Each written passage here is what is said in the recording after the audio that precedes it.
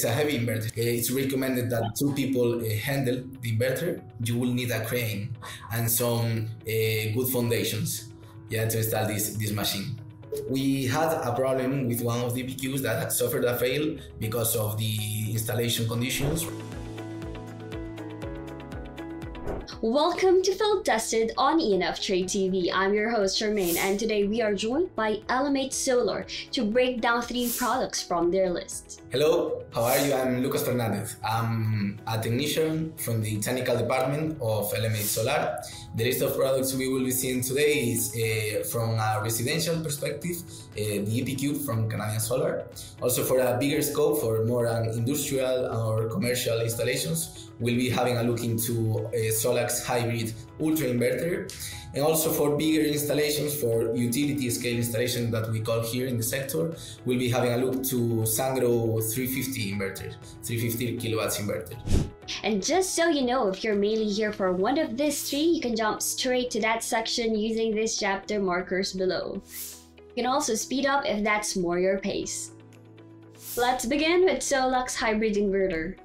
Lucas. The name is basically SolaX Ultra, and its manufacturer is actually SolaX Power. It's a Chinese brand, but it's quite popular here in Europe. They are doing quite well, and this is basically a hybrid inverter. Hybrid inverters are the inverters that can work off-grid and also can work with battery. Basically, this inverter is an inverter which power can range from 15 kilowatts to 30 kilowatts, and he can work with all kinds of SolaX batteries. It's an inverter which power makes him perfect for any kind of small commercial installation. This inverter can perfectly handle up to 6 strings of this kind of modules.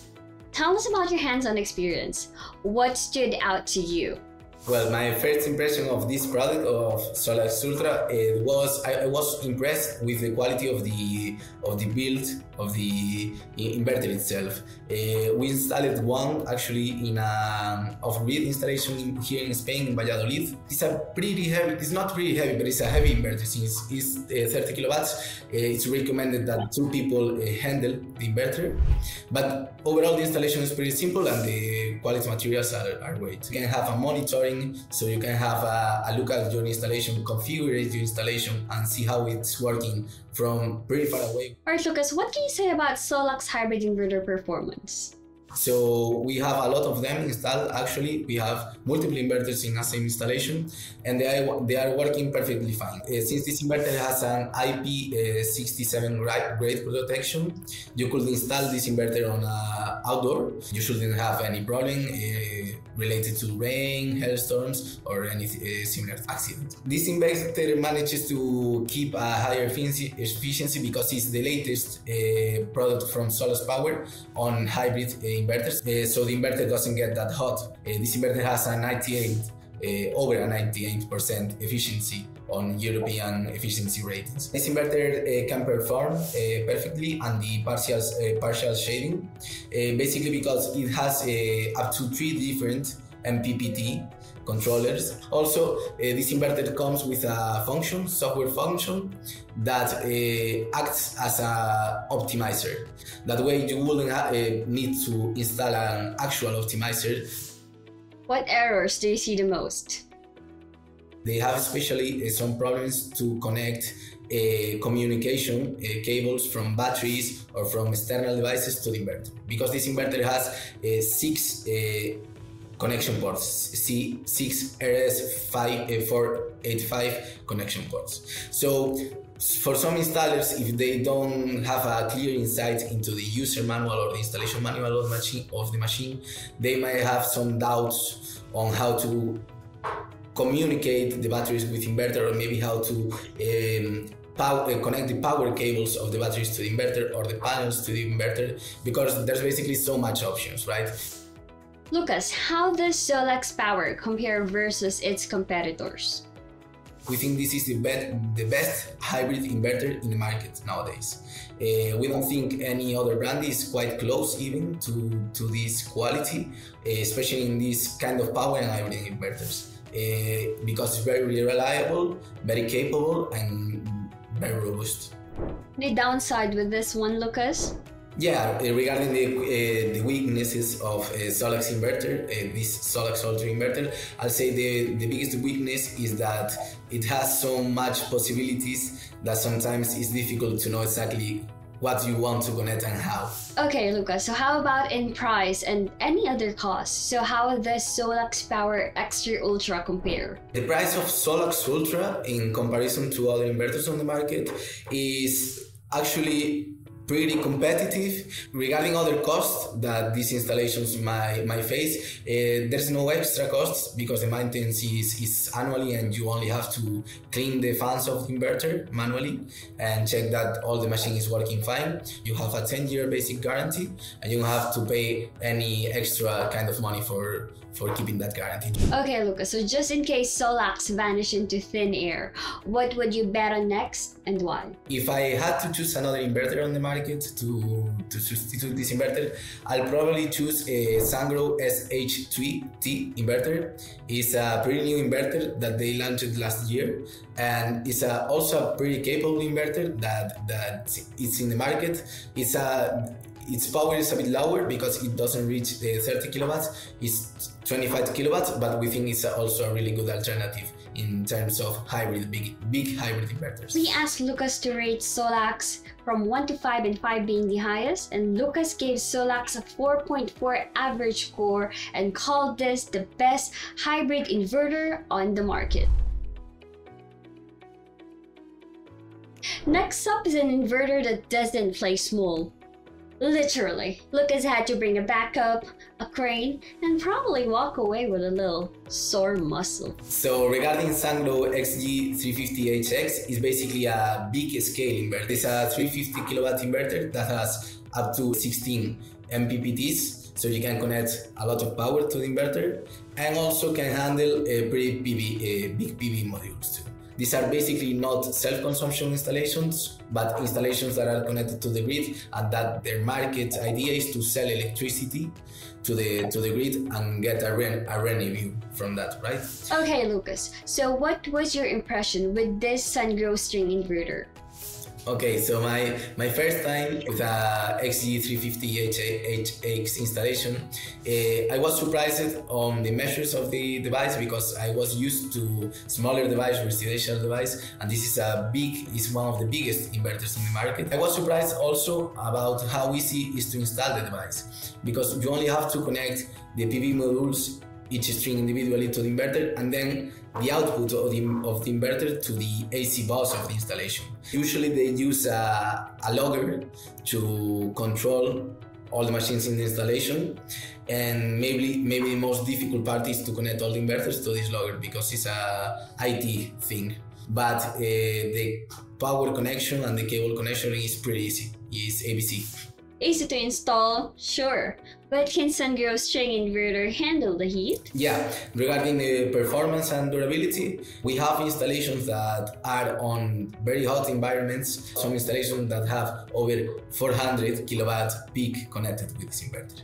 And the inverter has no problem to handle on that power. He can give, as I said, up to these 350 kilowatts at 40 degrees Celsius. So he doesn't have a big derating curve. In terms of compatibility with very powerful modules, this inverter has no problem because there's 3 versions of this inverter. There's a 12 MPPT version, a 14 MPPT version, a 16 MPPT version. So you can connect 650 power modules without any problem. Lucas, how does this Sungrow inverter handle grid changes and load swings? About handling voltage and frequency ondulations, this inverter, as an inverter that is actually connected to the Spanish grid, has to comply with the Spain grid code. Or when there's a frequency failure and the frequency goes very high or very low, these inverters, for security of the grid, they have to disconnect from the grid. About the efficiency of the inverter, partial and full load, we saw inverters that were with a big oversizing, there's more losses due to these thermal efforts, right?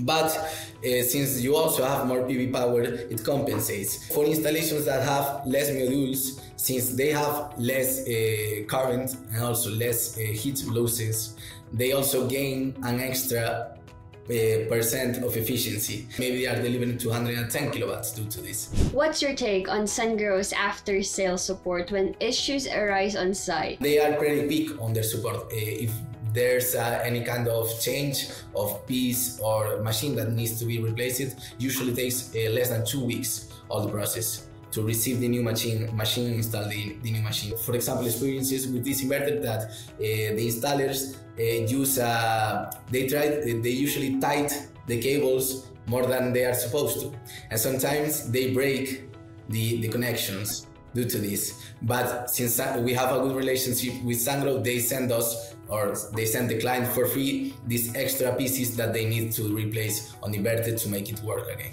How does this string inverter compare to other big names out there? About common competitors of this string inverter, I'll say the biggest competitor we face is Huawei with their 330 kilowatt inverter. Regarding pricing, this inverter is actually pretty affordable in comparison to their competitors. We think the payback time is actually very low because of the good performance of this inverter and his reliability. Any weakness that installers need to keep in mind, Lucas? Regarding the weaknesses of this inverter, I'll say the biggest weakness is its dimensions. It's a big, heavy inverter. As I said, it's 115 kilograms inverter. Also has big dimensions, so you will need more than 1 or 2 installers to install this device. Also, you will need a crane and some good foundations, to install this machine. Have you come across any unexpected cost or issues that tend to pop up later? When we faced a problem when the installers were tightening the screws on the inverter, that sometimes they applied more force than they were supposed to, right? And at first, since it is a out of warranty claim, Sungrow wanted to charge the installers for this replacement for these spare parts. But at the end of the day, they are giving away these spare parts for free. Now, what alternative would you choose if this one is not available? If I had to switch this inverter for another brand, I'll switch for SolaX 4th inverter. It's a 100 kilowatt inverter. Its output is 400 volts, so it's quite different from Sungrow. But we found out also that, like Sungrow, it has a great reliability and it's a product with a lot of sales and time on the market. So it's not a new product that can make it or not make it, or fail or not fail. It's a pretty reliable inverter. All right, your turn. What would you choose if Sungrow was off the table? Comment down below. And while you're at it, here's Lucas' final score with an average score of 4.2. Let's look at it.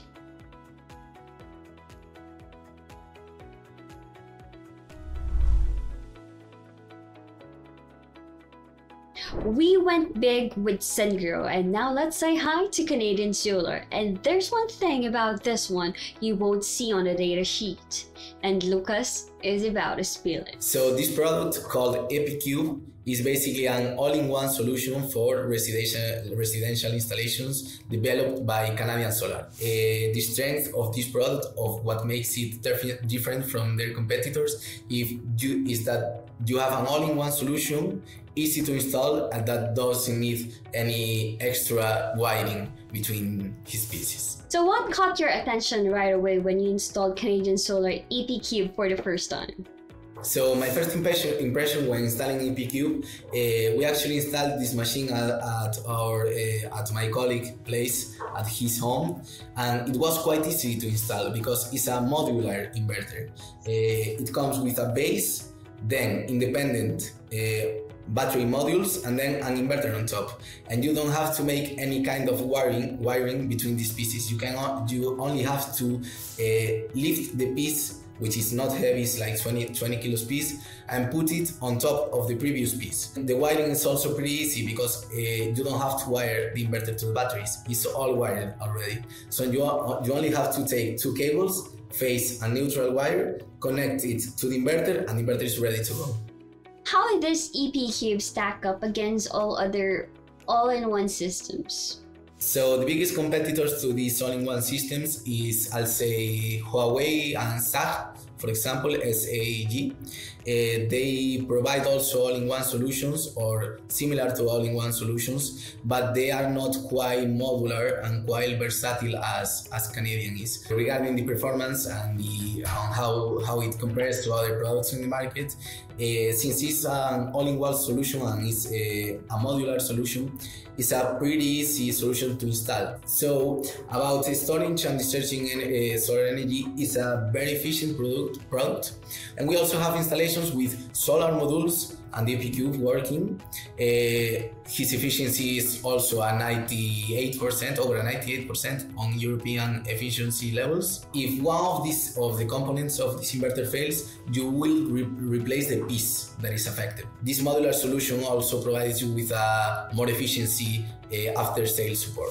Alright, Lucas, so how about in terms of cost and price? The prices are all pretty similar, and to get a better or worse price also depends on the volume of devices you are acquiring or on the relationship you have with your distributor. But overall, the price is quite similar to other solutions that are not, for example, all-in-one solutions or modular solutions. We didn't experience any hidden costs as of today, but we had some technical support and some after-sales support that maybe in the future could be on-site support, for example, from a Canadian technician, could carry out a cost. But as for today, it's a free service that they are giving away to sell these products. Sounds convincing, Lucas, but any trade-off that's worth taking note of? The weaknesses of this product, I'll say, is that it's a newer product than other products that we already know from SolaX, from Huawei, from SAG